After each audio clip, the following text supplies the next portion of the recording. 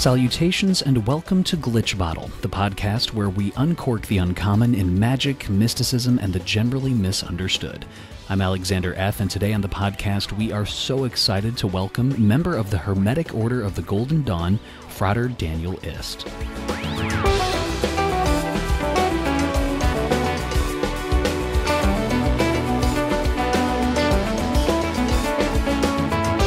Frater Ist joined the Hermetic Order of the Golden Dawn, and he's also a part of the Solomonic Magic and Western grimoiric community, which is a main interest on the Glitch Bottle podcast.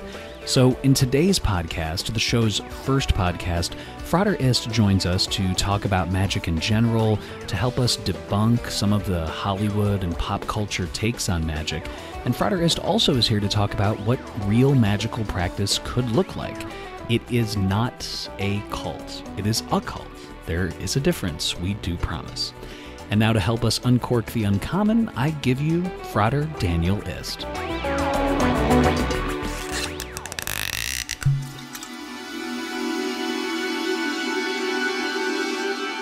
Frater Daniel Ist, thank you so much for coming on the program today. My pleasure. Thank you for having me. So why don't we start with your early experiences with magic. I understand that probably like a lot of people in the West, because magic and Western magical practice isn't really that well known compared to some of the practices in the quote-unquote Eastern schools and Taoism and things like that. I understand that you actually started off learning about the Eastern traditions of magic. Can you talk a little bit about growing up? Did you have any magical experiences? And then how did you get into the Eastern school of magic? Growing up, I would definitely say myself and my family and everything. We definitely had our share of paranormal experiences, and spirituality was definitely important and whatnot. I mean, growing up in a fairly religious home, I would say. And then there was a small period of time where it was definitely created kind of a void where spirituality just really wasn't there. It wasn't really in the forefront of my mind, and found a lot of the Eastern traditions and everything, much like many Westerners, and also just like many Westerners, I had lots of wonderful experiences and learned a lot of really wonderful things, and it definitely launched me into some places I am now. But I also ran into a lot of roadblocks, being that as I'm a Westerner and my psyche's geared to a certain style of doing things. But then I found, traditions in the West. In a lot of ways, they're actually very similar. And but I found Western magic, and I learned very quickly that magic was not what Hollywood says it is, and what your Sunday school teacher says it is, or it's not exactly Harry Potter. I can certainly agree with you that that's kind of how I approached it as well. Before I knew about Hermetic magic or anything beyond just your casual reference to a Disney crystal ball or a Disney magic wand, I remember learning about Taoism and the Eastern traditions and Qi and meridians and all of these interesting things. And then, kind of like you said, I slowly started to discover that the Western, European traditions, Egyptian, Hermeticism, the Mediterranean area had this huge amount of history. Before we get into a little bit about what magic is, I thought you brought up a great point, Frater Ist, about what magic is not, and perhaps we can talk about that a little bit first. So I'll just ask you the question, since you are a practicing magician. Are you sacrificing babies, and are you doing things, at midnight every night in, cloistered halls with devilish chants? And is that all magic was, and ever shall be? Well, of course. I mean, why else would anyone sign up for this? Of course, absolutely. But no, in all seriousness, no, that's could not be further from the truth. Hollywood has such an interesting take. Of course, they have an interesting take on everything, where it's commercialized and beefed up. But and I've done a few videos on this, where if you turn on a Hollywood film and something has to do with magic, it'll either be some person running through the woods being chased by a demon that they, half-assed conjured out of a book. It'll be some vague reference to a crystal ball or, satanic symbolism, which Christianity values really more than even magical practice. So, can you talk a little bit about going forward when you see things like that, especially as a practicing magician? Does it bother you at all when you see Hollywood totally getting it wrong? I mean, what are some of the reactions going through your head?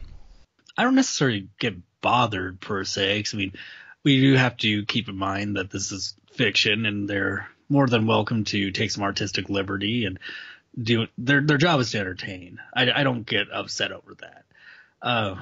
Although it is interesting how many people aren't able to separate the fact that this is fiction, what you're seeing. Can you tell us a little bit about, from your perspective, since we're talking about what magic is not? It is not crazed teenagers running through the woods screaming from some kind of eerie devil. It is not, a Disney wizard running their hands over a crystal ball and a butterfly appearing, for instance, although that would be certainly a very interesting thing to see in person. Can you talk about what is magic as far as your definition is? Because there are probably some people out there who are wondering what kind of magic you practice, which we can talk about in a little bit, but just in general, what is Frater Ist's definition of magic? What does magic mean to you? I would say magic is a very active approach to spirituality. Not that there's anything wrong with passive ones. I mean, some people that's very fitting. Myself, to a point, it got me to some places, but I really needed something very active, and is a very active approach, as Crowley put it. It's combining the will with the imagination to produce a specific result. Ah, yes. Now you've done it. You've opened up the Pandora's box of all magical practitioner discussions in the last 100 years, Frater Ist, the Crowley, Aleister Crowley. Good old Uncle Al. Well, Uncle Al certainly has his moments. Sometimes Uncle Al might knock on the door in a conversation, just like now, and now Uncle Al is in the picture. But that is a great place to start. For yourself, Frater Ist, when it comes to magic being an active spiritual participation, can you talk about the role of Solomonic magic, the role of formalized ritual magic? If you're doing a ritual, whether it's a daily ritual or a full-on ritual, why is that important? Why is it important to approach magic in a ritualized context, to put a lot of effort, pre-consecrating items, to pick the right day, the right hour?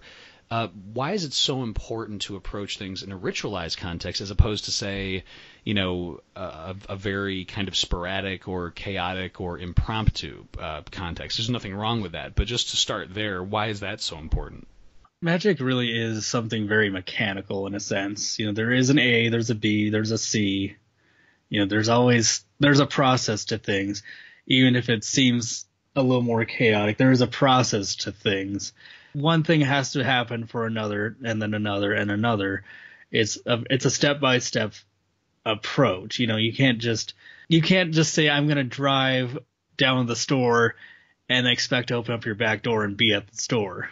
So you're saying that the ritualized components are necessary to provide some kind of structure during a ritual, because if you are doing something kind of sporadic or without any guidance, it's kind of like throwing yourself into an ocean of uncertainty. I mean, the waves may toss you to and fro, whether it's spiritual entities or your own mental state. In that way, does it kind of anchor a magician in a ritualized context? I would say it does. It's that ritualized approach allows you to sort of cover all your bases and all the different facets you need to produce the result of X, being whatever that is. It produces results every time if done correctly.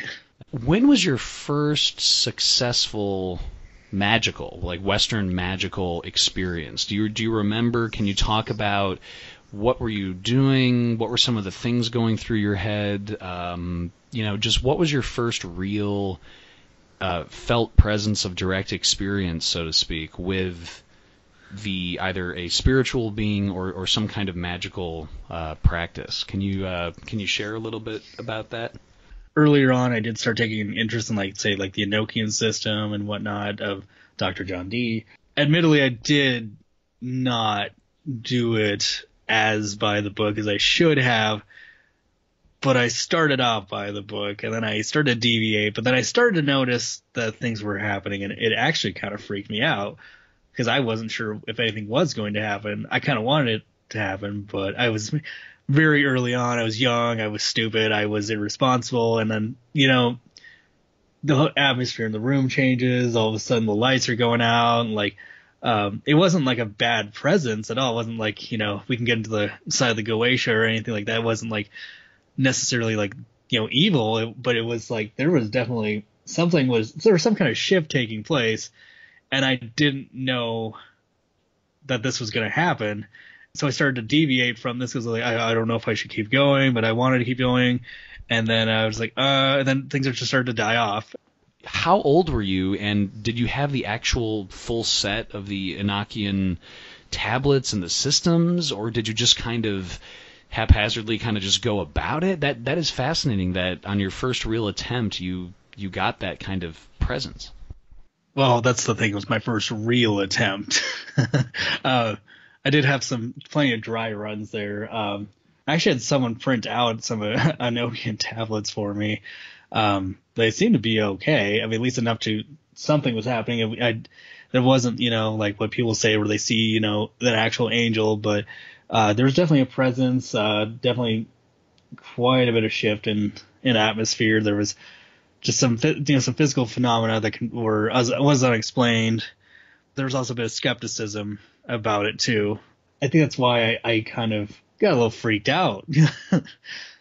Like, I wanted something to happen, but I was skeptical, and I also wasn't quite ready for all that.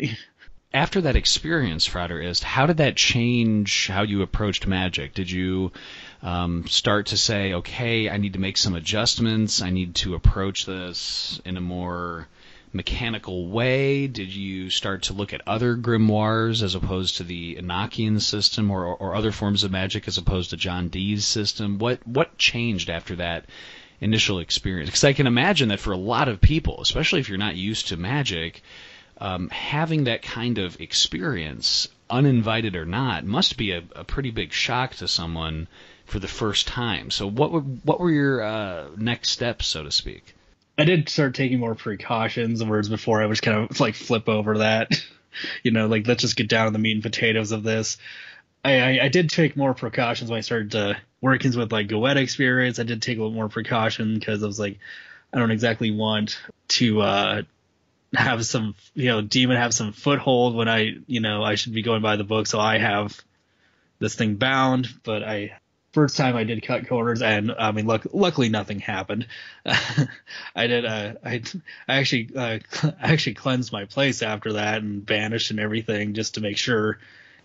When you interact with these beings, what is the purpose of magic? What is the drive that you have to experience and to practice Western magic, whether it's Solomonic magic, whether it's, specifically working within another system that we can get into later on? Why do you do it? What's the point, aside from just the awesome experience of encountering these beings, which might be reason enough, but what is the attraction, the draw that you feel when it comes to engaging in these magical practices? My spiritual development, I think, is always first and foremost in this, but there's a result in mind. I know I've heard of people summon a Goetia spirit then just to have it there, but then it's like they don't tell it what they want to do for them.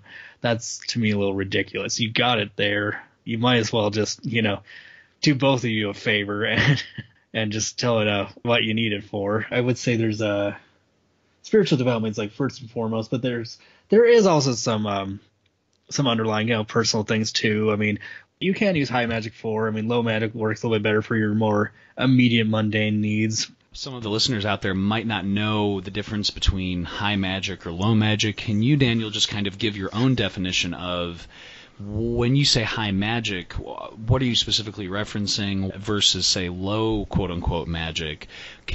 What's kind of the difference between the two? Oh, I do want to first say that it's not a difference of which is better. It's a different set of tools. High magic is dealing with, just that kind of higher beings, higher states of consciousness, of energy. It deals with more ascent, enlightenment, things of this nature. Low magic is more about, like working with like lower spirits, like your nature spirits, or even could be in there, or just working with manifesting your immediate mundane needs. High magic is generally more your ceremonial style magic. Low magic is more your folk magic. Well, Daniel, I think now is a good time to talk about the Pandora's box that you had to open earlier, which would be the box of Aleister Crowley and the Hermetic Order of the Golden Dawn. Where do you want me to begin? Well, we should say on the outset that you are a member of the Hermetic Order of the Golden Dawn, Frater Ist. I am not a member of the Hermetic Order of the Golden Dawn. I know yourself and others. I am more of an independent Solomonic magic individual, but I have certainly a lot of interest from some of the listeners and from some of the authors that you see out there are part of this group called the Hermetic Order of the Golden Dawn. If you were to give a 30-second definition of the Hermetic Order of the Golden Dawn to someone on the street who maybe heard a little bit about it and a little bit about this Crowley character, what would you say to them? What is this group all about? The Hermetic Order of the Golden Dawn is part of the Rosicrucian tradition. It is therefore primarily, when it comes to the magic involved, primarily at least uses astrological magic. It really is about your energetic development, like you might see in Taoism and Tantra, things of that nature. The magic involved doesn't really get into the manifestation of your needs necessarily, although you can. Some of the things that involve you most certainly can use it for that, although you should not ever make that its primary focus. The Hermetic Order of the Golden Dawn has produced some of the world's most famous magicians since 1888. I'm not saying every one of them. There are many that are very famous, very well respected, who I have a lot of respect for, who I think are great, who have never been members and won't ever be members, and that's fine. I need to get that out there. I first actually heard about it pretty early on when I started getting into the Western tradition.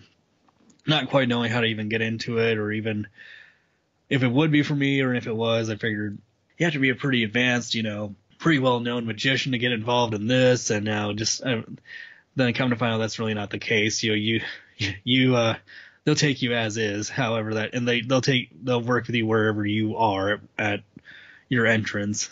From someone on the outside's perspective, like myself, it's such an interesting yet almost a polarizing force. You either really enjoy and are pro Hermetic Order of the Golden Dawn, or so many people might have some issues with it, or some imagined or otherwise issues with the Hermetic Order of the Golden Dawn. But for you, it sounds like this organization has really benefited you. As you said, your spiritual development is first and foremost. So can you talk about just what were some of the benefits that you got from and continue to get from the Hermetic Order of the Golden Dawn? Is it a combination of magical and fraternal and spiritual development? I mean, what are some of the different factors going on for you magically and otherwise as a member of the organization? Like I said, my spiritual development is first and foremost, which it's hard to really explain if you're not a member or have never been a member, but definitely supercharges that. I would say it's very much helped me, with my magic, and really giving me some tools needed, and whatever my magical approach may be. Many of us do practice, several different forms of magic. It really kind of gives you this, this ability to, like I said, just kind of supercharge that. It is not primarily a fraternity. Just get that out of there. It's not primarily ever. Yes, it is. Yes, there is a very strong, very wonderful, very beautiful fraternal side that's extremely important, but it's not primarily a fraternity. In fact, it actually acts as a more collegiate system. That kind of goes along with some of the misconceptions that people might have of the group. And again, I'm not a member of the group, but people who are outside of the Hermetic Order of the Golden Dawn, or people who might have a more antagonistic view, might say things like, and maybe we can kind of go down the list, this is like Tom Cruise and Eyes Wide Shut. It's just a bunch of people in these cloaks and hoods chanting things on a checkered floor with some kind of Illuminati Masonic God connection. Frater Ist, is this the case? Is this what you do? Well, like I've said before, if this wasn't, why did I even sign up? No, this is not the case. Certainly there is regalia, there's tools involved, but these are two. I'll put it this way: what's done in ritual there has to be impressive to all your senses. It has to impress all your senses. It has symbolism to all your senses, and as meaning to all your senses. It's just completely just sinks into every part of your being. That's why it's done the way it is. No, it is not part of the Bavarian Illuminati. No, it is not Masonry. Yes, the three principal founders were Masons. Yes, many people involved, and myself included, are Masons. But no, it is not Masonry. There is definitely some symbolism there that was kind of borrowed and whatnot, and some structure, but it's not. It's never claimed to be Masonry. It sounds like the Golden Dawn, like many other grimoiric practices, does have a system, and that system includes methodical steps, the required equipment, things like that. It sounds like that there are at least some similarities in that regard. Would that be a fair assessment? Oh, yeah. No, I think you kind of hit the nail on the head with that. And it is worth pointing out that the sort of grimoire tradition is part of the integral part of the Golden Dawn tradition. It is worth pointing that out, too. Not quite in the same way as a Puritist might practice it, but it is very much a part of it. Not necessarily right away, but you do get into it. When the Golden Dawn comes up in magical discussion, one of the most common things I might hear is how people who are outside of the Golden Dawn might say, well, the Golden Dawn has this thing about vibrating words and, really getting into it and humming words in a certain way. And I don't need to do that if I'm doing a magical practice. If I'm conjuring with the Goetia or the Heptameron, I don't need to do that. And I can just kind of get into my own rhythm. Maybe it's just barely a whisper. Can you talk about the whole issue of vibratory incantations and vibration? Because I think a lot of people outside of the Golden Dawn might have either a misconception about it, or they might assume that everything is done the same way. If it works, it works. So if it works for you to not vibrate a name and you get the result you need, then that's fine. If it works, it works. This is my opinion on it. At least I'm not speaking. I mean, I would need to point out I'm not speaking on behalf of the Golden Dawn in this interview. The importance of vibrating like God names and everything. Well, like I said before, it is a school of, energetic development. And as we see, say, similarity into the East, how they vibrate names and do their ohms and everything, similar to that. It is to sort of awaken something inside of you as well as outside of you when you're invoking. When you're using vibration in that way, does the vibration in the Golden Dawn system have to be in a certain note, a certain tone? Do you have to hold things for a certain amount of time, or is there ability to kind of tailor and really cater to the individual practitioner, the individual magician? Oh, certainly. I mean, I've heard people vibrate, names in completely different ways than I would do it. It's still the same name that they're vibrating. They're still vibrating it, but they sound completely different than me. Say, for example, if someone was a musician, they're going to sound completely different from me who is not. Your will and your intention are such huge, oftentimes overlooked magical implements. These are so important. Daniel, I think you touched on a really important point here, which is intention and will. Can you just talk about that? Because I think some people might be out there who might say, well, I have all the implements. I went to the farthest reaches of the world, and I got a black ebony wand that I cut myself from a tree in Africa, and I found a lion's belt that I hunted down a lion, and I do not condone hunting any lions, exotic beasts, animals, just throwing that out there. But let's say that someone did all that. Can you talk about the importance of the will when you are, say, standing in a circle, you're about to start a ritual? Even if you have all the perfect implements and celestial, holy implements and tools, why is will so important in a magical ritual? What does will do? You can have all these cool tools, all this fun regalia, you can have decor around your ritual space, you could have all the incense going, but if what's going on internally isn't there, this is going to mean nothing. You need to have that internal spark, so to speak. It is your will that, say, you woke up this morning and your alarm goes off and you rolled out of bed. It's your will, your intention. You're doing these mundane tasks. It's kind of like that, but then you think about it at a more macrocosmic level. Absolutely. And if you'll permit me, while you were speaking, it kind of triggered something I read in the Sacred Book of Abramelin the Mage, which is very, very important, 1300s AD story and step-by-step self-initiation into the Holy Guardian Angel, where the author of the grimoire, Abraham of Worms, in Germany, mentions that it's so important to pray from the heart. And he's, in a letter to his son, he says, "You may ask me, son, Father, why don't you write out for me the form and words of the prayer, how I should pray, because I'm not smart enough to do this for myself." And he says, "My son, listen. If you cannot pray, you'll have problems. Don't even try to begin this. Do not repeat prayers without thought or devotion. Prayers must come from the whole heart, with attention and understanding." So he's kind of saying, even in the Sacred Book of Abramelin the Mage, that if you're not inflamed, and we kind of hear this a lot, inflame thyself with prayer, inflame thyself with intentionality.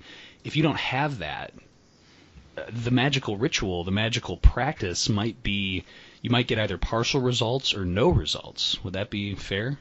The external definitely plays an important part, but I would say that internal, kind of divine spark is really what makes it happen.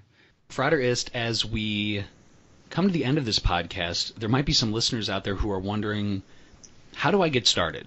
Not even necessarily in the Golden Dawn, but just in magic in general. What advice would you have for people who are curious, who want to get started in magical practice, Western, grimoiric, Solomonic magic?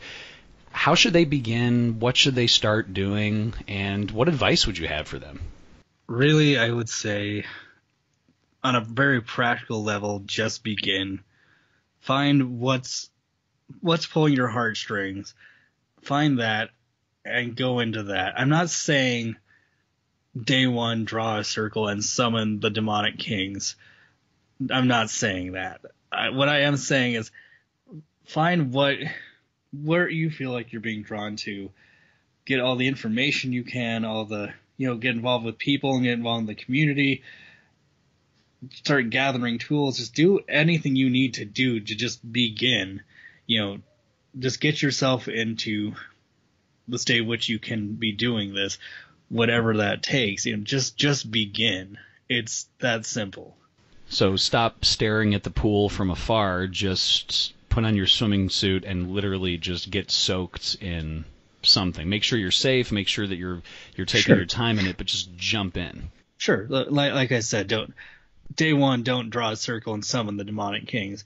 I am saying, some things definitely take some preparation, but just find what you want to do, learn about it, just do it, just get into it and just do your magic, 300%, just do it. But yeah, absolutely take your time. I say jump in, but then I say take your time. I know it sounds a little strange. If you feel like you need to take your time before actually beginning a ritual, that's fine. You need to be comfortable in what you're doing, but just begin. Crack open a book, go online and start listening to to what, these very advanced magicians have to say. Start seeing what you need to do whatever it is you want to do, and just get to it. Magic is very active. Very few Solomonic or Enochian or Goetic spirits were ever engaged with from the sidelines, from kind of a half-assed perspective, so to speak. Say you wanted to strictly be involved with the Goetia, that's fine. But yeah, again, things like that, there's some definite preparation involved. So really read through it front and back, know it, get it down. Like some of the more intense grimoires, you're gonna want it, but get it down, and as part of your preparation, obviously. But even that is beginning. Very wise words, Frater Daniel Ist, and certainly words that are echoed in the best of the grimoires and the Book of Abramelin and elsewhere. Frater Daniel Ist, thank you so much for coming on the podcast and helping us uncork the uncommon today. Thank you for having me. It's been my pleasure. And thank you for listening to this episode of the Glitch Bottle Podcast and helping us uncork the uncommon this fine day or night or wherever you happen to occupy space-time in your occult lairs, your summoning towers, or your cloistered libraries of the esoterically awesome. You can check out previous episodes and other magical Glitch Bottle news on YouTube, youtube.com/glitchbottle, and you can download episodes on our blog, glitchbottle.blogspot.com. Please make sure also to subscribe and follow us on YouTube, and also you can follow us on Twitter at glitchbottle, all one word. Our intro music is the track Tornado by David Zeste. Our magical interest is fueled by sincerity, passion, amazing guests, and a copious amount of clinking coffee cups. Until next time, this is Alexander F. reminding you to invoke often, uncork the uncommon, and keep the light.